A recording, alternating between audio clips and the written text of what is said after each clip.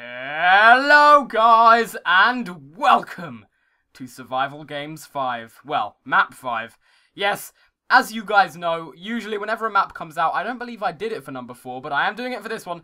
When a new map comes out, I like to do a first impression / overview of them. Now this one is a little different. As you guys may or may not know if you've seen the video, I did play this on the Yogscast stream live before it came out.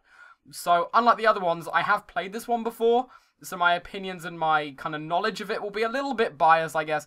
But I am still going to do an overview, give you an idea of what is going on with it, and just show you the map in general, because of course there were bits that I wasn't able to show in my video of the stream, and, you know, just overall go around it. So before I do anything, let me change my game mode, that might help.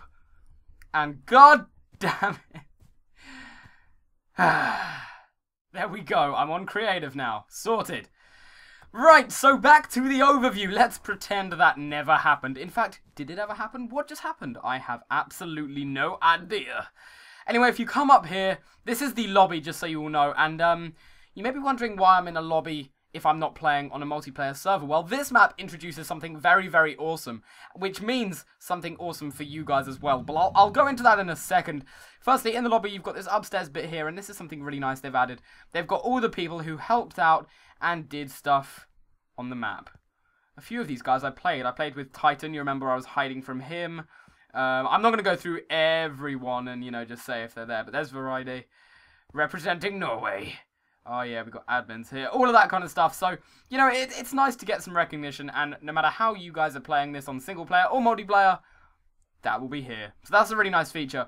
Then you've kind of got this this kind of window here, which is actually in the map. Usually the lobbies, I think, are underground, but this one isn't. This one's actually above ground, so it kind of gives you a preview of the map there.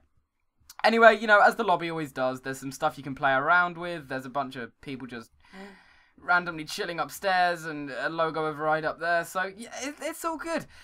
And then, what is over here? I don't even know what's on these signs. I don't think I've ever read them. Oh, okay, it's just basic information, and then you've got rules and info.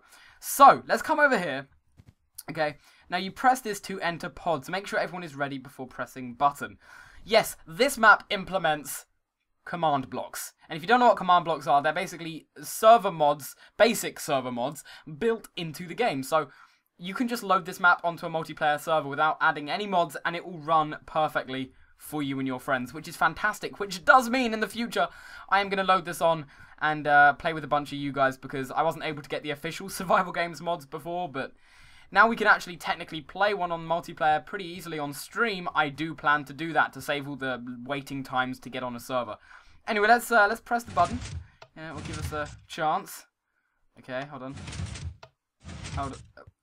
Make sure everyone is ready. What? Maybe I need to be on survival. It could be that. No, apparently it's not there. Where did the button go? Huh? Okay, I'll be right back again. Okay, apparently I needed to be on adventure mode. I was going to say, yeah, okay, well, that's good to keep in mind. See, that is why we do these things on overviews, because you learn. And you learn and experience. Anyway, there you go. Oh, and if you step out, it actually tells you if there's no more players in the lobby. That's pretty cool. Okay. So this is the button you press to start, it looks like. And then everyone's teleported. So these are all the pods. I'm not going to count how many people it can hold, but it's 6, 12, 18, 24. There you go. I did count it. Oh my god, I didn't actually fail at maths once. There you go. It can hold 24 people. So you plus 23 of your friends can all play. Right, now here's where it gets tricky. Okay, I can step on it and I'm going to do it. Right, so it's going to... Oh, yeah, right. I need to go on adventure mode. Does that transport me? I think I've screwed it up. Oh, no, unless it teleports me from here. No. Oh, my God. This is what happens when you hooked up on command blocks. Yeah.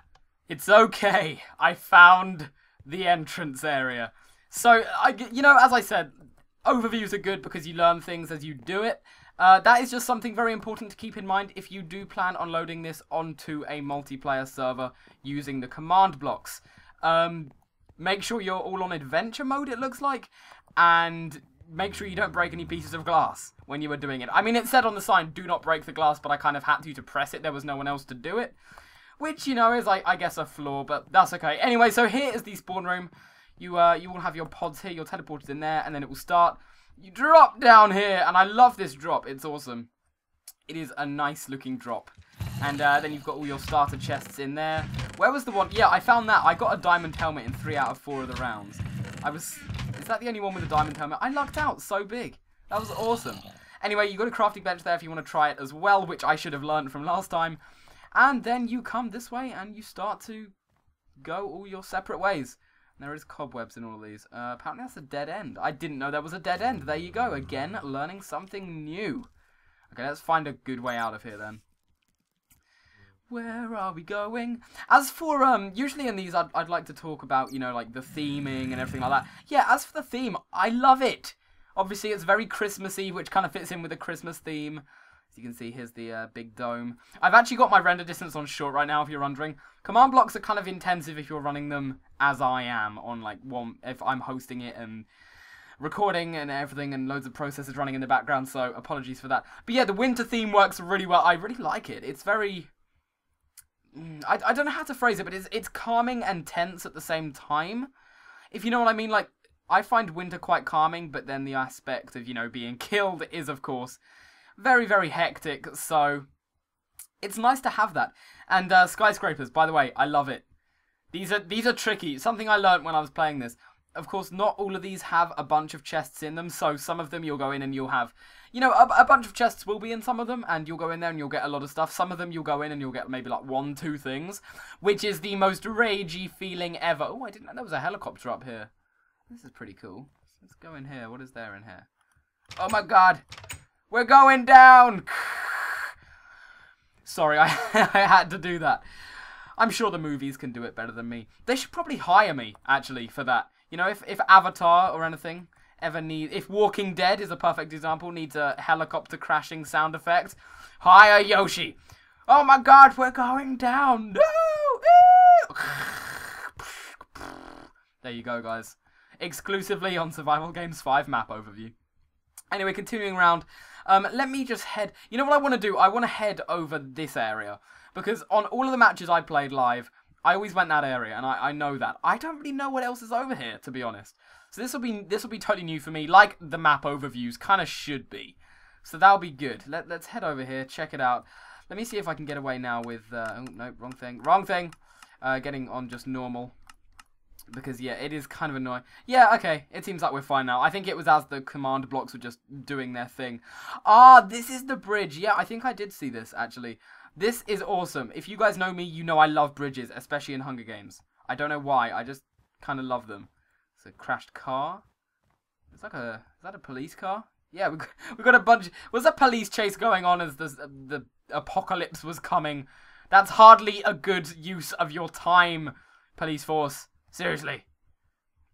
You know, car chase or post-apocalyptic fighting. I don't know. Actually, yeah, I didn't think about this. This could have been what would happen on December 21st. It didn't.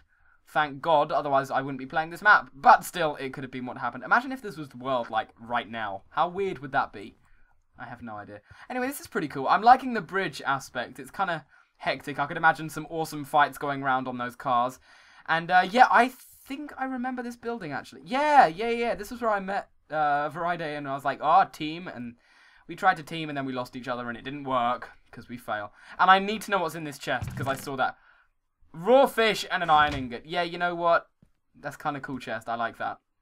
So I'm like, you know, all of these buildings, something about this, they're all very different. They look good. They look attractive to the eye. I don't know why I'm going into this, but it's just a nice thing to talk about, really. It looks very nice. And they've all kind of got this... That is a perfect example right there, actually. They've kind of got this, like, overtaken by ice theme, which, again, post-apocalyptic. Like, I love that. It's like the ice is melted into the building. That's pretty cool. Yeah, like, look at all of this. This is really, really nice. So, you know, again, I'm going to try and finish this off here. You kind of get the idea of the map. But another amazing job done by everyone. I love this map. In fact, I'm going to go ahead and call this my favourite map of survival games so far. I know I usually say that every time a new one comes out, but it's true. I mean, they keep one-upping themselves on this, so if that's anything to go by, I cannot wait to see what comes up for Survival Games 6. It's going to be intense, guys, but I extremely urge you and hope you do go and check this map out. Feel free to go over to the Survival Games servers, which I will post in the description to play this live with a bunch of random people. Or, as I've been saying, because this now implements command blocks, feel free to download the map, load it onto your own server, and play with your friends. I'm going to be doing that on a stream very soon, and you guys need to go and check that out. So all the links you will need will be in the description, as always. Thank you guys for checking it out. Hope you enjoyed the video. Hope it was informative to you. I know I kind of got off on a tangent at one point, but hey, it wouldn't be a Yoshi video without that happening. Cheese. See? There's another tangent. A tangent of cheese. That should be what the collective name for cheese is. Oh, what have you got there, Billy? A tangent of cheese. Well, can I bite into your tangent? I need to stop, don't I? So, as always, guys, thank you for joining me. I hope you enjoyed the video. Don't forget to rate, comment, and subscribe if you did. And until next time, I will see you next time. That didn't make any sense. Let's go off into the snowy wasteland as I ponder why I had an awful outro there.